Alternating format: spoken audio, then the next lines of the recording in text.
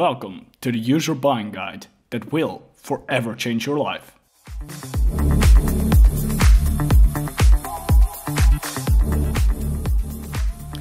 You and I both know that honest kitesurf reviews are harder to find than empty kitesurf spots. And that is why you need my help, my friend.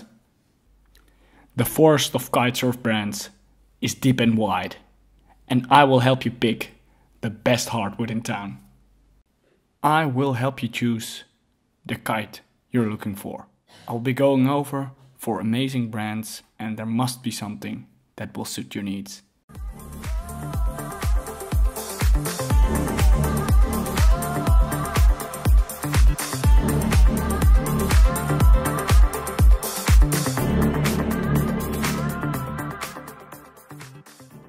Now there is nothing I love more than making charts that almost nobody will ever see.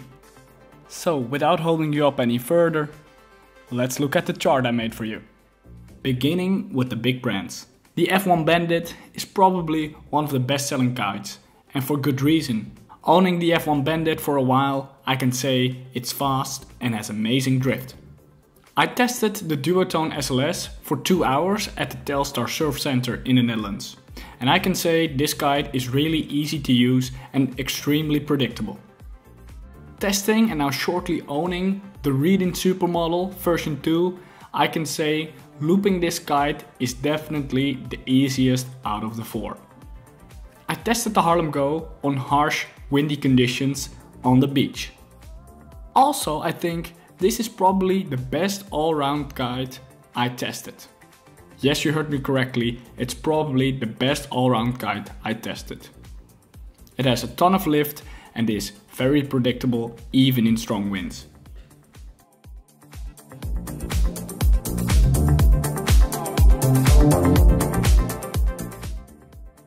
Hello, we all know that owning a better kite makes you a better kitesurfer, and therefore you need a brand new kite. Now in order to pick the best kite for you, I've scored all these kites on 4 categories. I hear you thinking, isn't this all very subjective? No, my friend, that's where you're wrong. This is actually what they call a peer-reviewed double-blind test. The Bandit handles amazingly, but in my opinion doesn't have a lot of lift. The EVO SLS is a really good all-rounder. You can just park it in the air and ride away. Also jumping is very nice. The thing I didn't like however was the Duotone click bar. I felt the center line was a little bit stiff right out of the package. Maybe that changes in the future, but the first time testing it, it felt like the Duotone click bar wasn't really my cup of tea.